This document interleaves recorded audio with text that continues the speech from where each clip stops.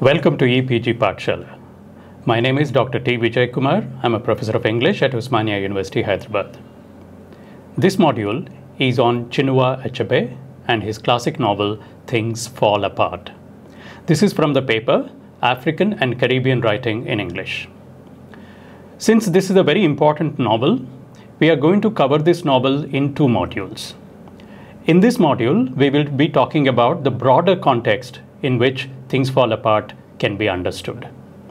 By the end of the module, you will get an idea about the larger significance of Things Fall Apart as a novel and its place in the overall context of African literature as a whole. Chinua Achebe is an African writer. More specifically, he is a Nigerian writer. Although he has written short stories, novels, critical essays, and poetry, he is best known for his novels and also to some extent for his critical essays. Achebe has written 5 novels. The first one being Things Fall Apart, published in 1958. His second novel was a novel called No Longer at Ease. This was published in 1960, followed by the third novel, Arrow of God, published in 1964. His fourth novel, A Man of the People, was published in 1966. And then there was a 20-year gap between his fourth novel and the fifth novel. His fifth novel was titled Ant Hills of the Savannah, published in 1987. Things Fall Apart, as I said, was published in 1958, that is, 2 years before Nigeria became independent in 1960. Things Fall Apart is not the first novel written by an African writer, but it is definitely one of the most widely read novels from Africa, and it is easily the novel which put the entire continent of Africa on the literary map of the world. It has sold more than 12 million copies, and it has been translated into more than 50 languages worldwide. But the significance of Things Fall Apart as a novel is not because of the number of copies it sold or the number of languages into which it has been translated. More importantly, Things Fall Apart is a foundational text. What I mean by that is that it is a novel which laid the foundation for African writing to be recognized globally and a kind of a beginning of a tradition of African writing in English. And the importance of Things Fall Apart as a text is not just because it's a wonderful story and not just because Achebe is a great storyteller and a master craftsman. But the real significance of Things Fall Apart as a novel can be understood if we read the novel against the background and in the larger context of the way in which Africa has been represented in European writing. For example, if I say Africa, just think about 5 images that come to your mind. And then sit down and see if any of those images is a positive image of Africa.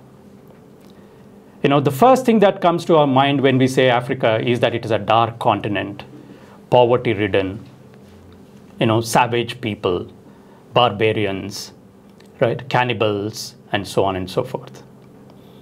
Why do you think these images come to our mind whenever we say Africa?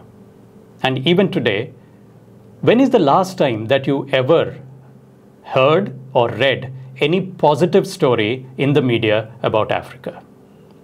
Most of the time, whenever we hear about Africa, it is some disaster or some catastrophe that takes place in Africa.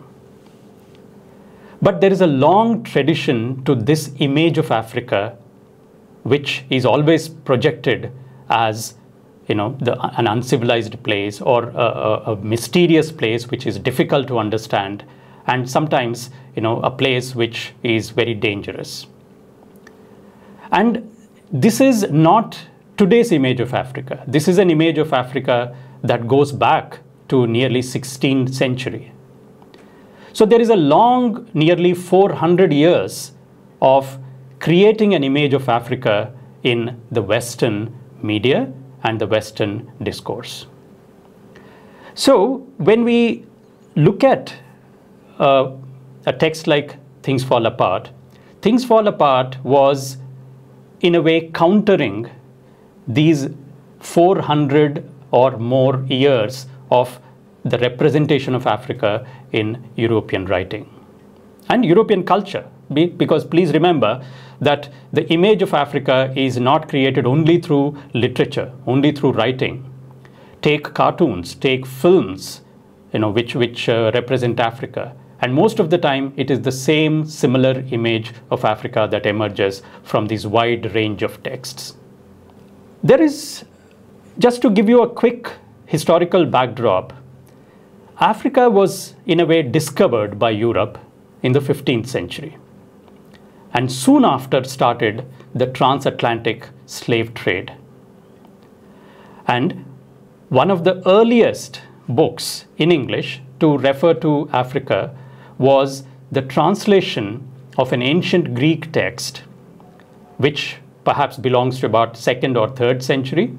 This was translated in the 16th century, in 1566 to be precise, under the title Ethiopian History.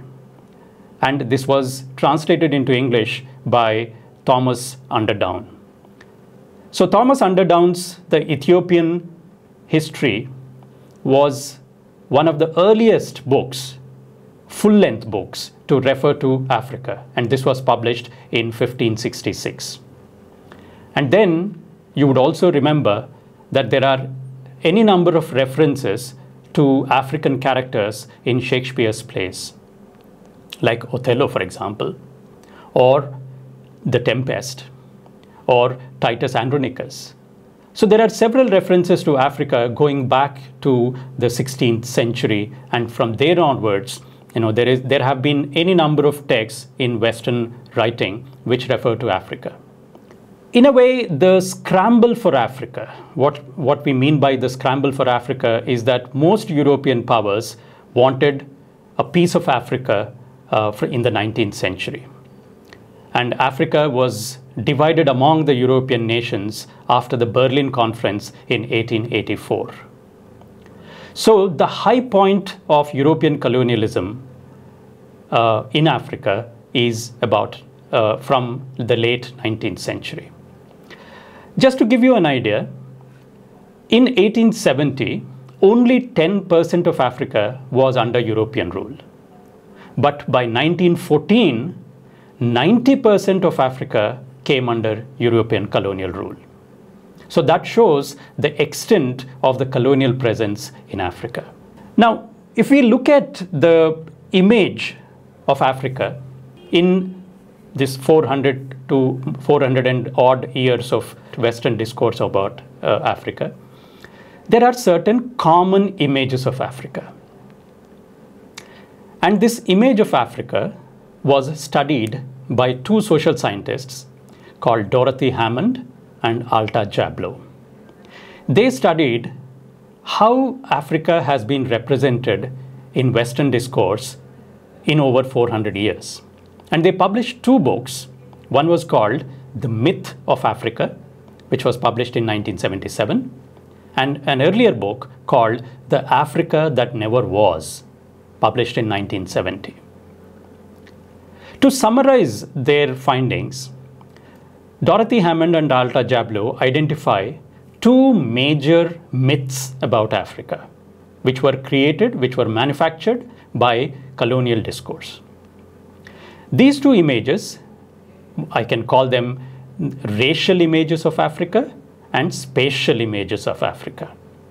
What I mean by that is how African people have been represented in European writing and how Africa as a place has been represented in European writing. If we take the first myth or the first image of Africans as a people, Dorothy Hammond and Alta Jablow identify there's a kind of a dichotomy about representing the African as a character. And this is, the African character is either presented as a beastly savage or as a noble savage. Of course, the common factor is that it is still a savage, but either as a noble savage or as a beastly savage. And as a noble savage, the African character becomes, is represented as a handsome, brave, self-confident, very aristocratic, and becomes an object of exaggerated admiration, or praise. On the other hand, the African is also presented as a beastly savage, cannibalistic, savage, uncivilized, and as the title suggests, a beast. So this is as far as representing the African as a human being, either as a beastly savage or as a noble savage. Then the second kind of myths are about Africa as a place. Once again, there is a dichotomy. Africa is presented either as a white man's grave or as a white man's paradise. As a white man's grave, Africa becomes a place of disease, danger, dysentery, and death. Africa becomes a dangerous place where, people end up either losing their sanity or just dying. On the other hand, Africa is also, represented in popular imagination, in films like the African Safari or the African Hatari. Africa is presented as a kind of a hunter's paradise, a place of exotic flora and fauna, a place where you have, great natural beauty and so on. So Africa as a place is presented either as a white man's grave or as a white man's paradise. These are what I would call the spatial myths, that is, Africa as a place. And the earlier, which was representing African as a character, were the racial myths. So these are the two major sets of myths that were manufactured in European writing spreading over 400 years. And these were the images that were identified by Alta Jablow and Dorothy Hammond. So one must remember that when Achebe was writing, he was writing against these long and lasting tradition of how Africa has been represented in European writing. More recently, interestingly, Africa becomes also a place which is used by the Western writers to test the character of a civilized Western man, usually. That is, Africa becomes a kind of a testing ground for Western characters. What happens very often in these novels is that a very normal, a very sane, a very civilized European goes to Africa, loses his sanity, loses his morality, loses his civilization, and slips into some kind of a savagery. You have a number of novels, Graham Greene's novels, and of course the most famous example is Joseph Conrad's Heart of Darkness, where a very civilized individual, ends up in Africa and becomes a savage himself. So Africa is used as a kind of a testing ground. That is, if you survive Africa, you can survive, the whole world. That is, Africa is used as a place where, civilization just disappears. So this is a kind of a more recent trend of using Africa as a testing ground for Western character.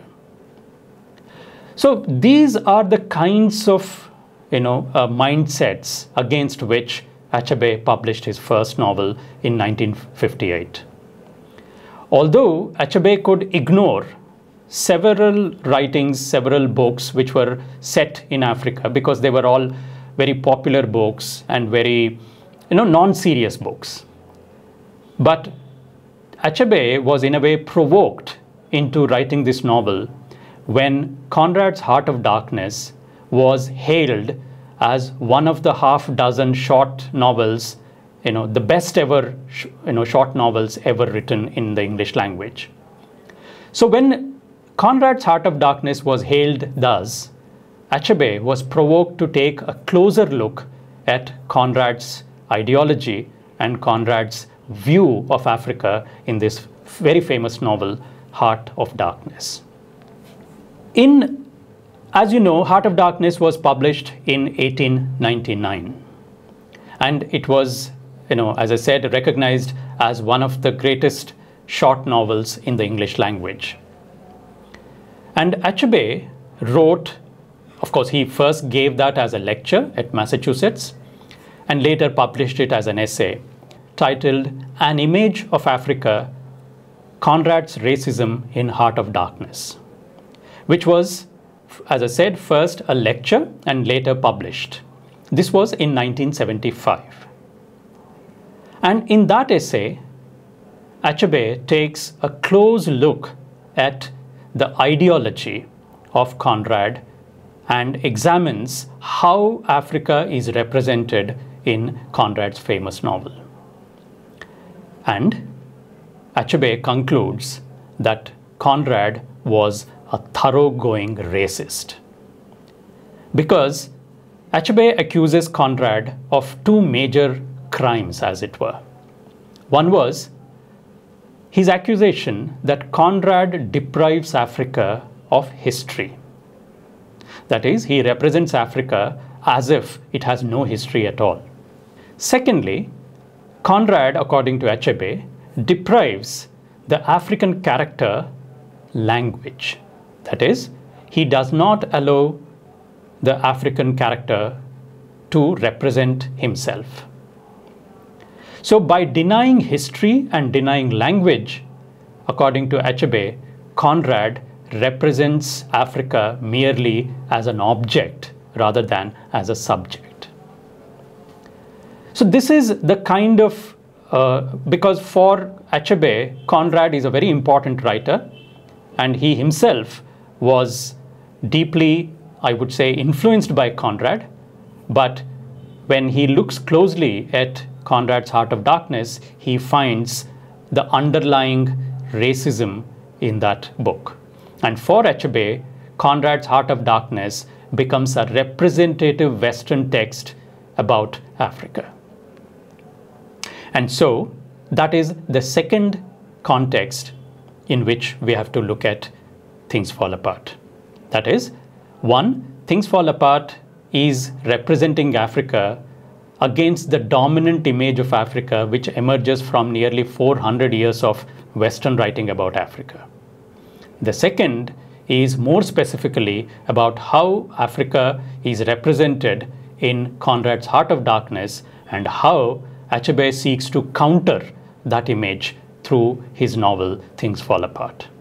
The third component of the context in which the larger significance of Things Fall Apart can be understood is how Achebe defines the role of a writer in a society. Achebe does not see art as a pure entertainment. In fact, for him, the European dictum of art for art's sake is a complete nonsense, because he firmly believes that art has a social responsibility and the writer has a social role, and that of a teacher. In his famous essay, Novelist as a Teacher, which was collected in his collection of essays called Morning Yet on Creation Day, published in 1975, Achebe outlines what he sees as his role as a writer. According to Achebe, a writer in a society like Nigeria or Africa has two responsibilities. One, to teach the Western reader that civilization is not something which the Africans heard for the first time only from the Europeans. The second, more importantly for Achebe, is to educate African readers themselves who have internalized this ideology about Africa being a place without history, without civilization, and without culture. Because for Achebe, his role as a teacher is defined by these two objectives. One, to educate an outside reader, but more importantly, to educate the readers at home. Because ultimately, he says that he would be very happy if his novel gives the African reader the self-confidence back. Because through this novel, what Achebe is trying to convey to the African reader is that Africa had its own traditions, Africa had its own culture, and Africa had its own history. It may be a very different kind of a history from Western history, but civilization or culture is certainly not something which the white man brought from outside. So these are the twin objectives with which Achebe wrote his Things Fall Apart. After analyzing Conrad's Heart of Darkness and the injustice of colonial representation of Africa, and after outlining his own approach to writing fiction in this famous essay, The Novelist as a Teacher, what emerges is a worldview that Achebe follows not only in Things Fall Apart, but in all his writing. So what is this worldview which we can observe in Achebe's writing? Achebe writes as a critical insider. That is, he is not a blind follower of tradition. At the same time, he does not just reject everything that is associated with colonialism or with Europe or Western ideas. He writes with the conviction that all cultures have something to learn from others. And when two cultures come into contact with each other, they have an opportunity to learn the best from each other. But unfortunately, according to Achebe, colonialism interrupted this kind of a dialogue between cultures. Because what happened during colonialism is that Western culture, Western values, and Western civilization have been imposed on Africa as the only valid culture or civilization. And this, according to Achebe, interrupted the natural evolutionary process of African cultures and African societies. That is, every culture follows its own pace and its own pattern of evolution. And colonialism has interrupted that evolutionary process of African society and imposed its own alien values. But as I said, Achebe, of course, is critical of both tradition as well as modernity. Because unfortunately, under colonialism, modernity came piggy riding colonialism. That is, modernism is never simply modernism as it was understood in Europe, but in the colonies, modernity became equated with colonial modernity. And therefore, looking at and taking a close look at both tradition and modernity is something that Achebe does in all his writing, and particularly in Things Fall Apart. So, in order to do that, Achebe adopts a Western genre like the novel, because the novel as a genre is associated with Western culture. And there has been a long debate about whether African writers should use the novel as a form of writing. Because novel as a Western genre, many argued, it does not suit the African culture and African civilization. The second aspect of Westernization or Western culture that Achebe adopts is the English language. Once again, there have been many debates in Africa about whether African writers should or should not use the English language because it's a colonial language. And yet, in order to establish a dialogue between the past and the present, between the alien culture and the indigenous traditions, Achebe adopts a dialogue approach. That is, he creates a dialogue between the indigenous traditions of Africa and the alien traditions brought by or introduced by colonialism. And in order to create that dialogue, in order to begin that dialogue, Achebe adopts two Western forms, that is, the novel as a genre and the English language, as a medium of communication. And without stretching the limits of either the novel as a genre or English as a language, he still establishes the validity of Africa as a culture. So to quickly summarize, what we have discussed so far is the broader context in which a novel like Things Fall Apart can be understood. The broader context comprises three components. One, the long and lasting tradition of colonial representation of Africa, that is, how Africa has been represented in Western discourse. And the second component is how, in a classic novel like Conrad's Heart of Darkness, Africa is represented as without history and without the ability to represent itself. The third component of this broader context is how Achebe defines his own role as a writer, as an intellectual in a society like Nigeria or Africa. As far as Achebe is concerned, he defines his role as a teacher in his famous essay, The Novelist as a Teacher. So these are the three components of the larger context in which the significance of a novel like Things Fall Apart, published in 1958, can be understood. Of course, we can enjoy the novel as a novel, we can enjoy the story, we can appreciate Achebe as a novelist, as a master craftsman, but Achebe's Things Fall Apart has a much, much larger significance. And that larger significance can be understood only when we read this novel in the larger context of the three components that I mentioned. We will look at Things Fall Apart as a novel, as a text itself, in another module. Thank you.